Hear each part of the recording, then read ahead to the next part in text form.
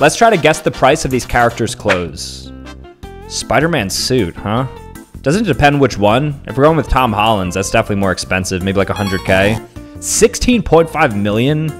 I guess it has that Tony Stark touch, so it makes sense.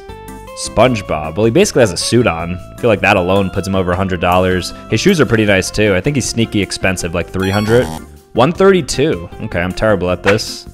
Ash Ketchum's like 10 years old, so unless his parents are balling, he's probably wearing like $100. Okay, we'll count that.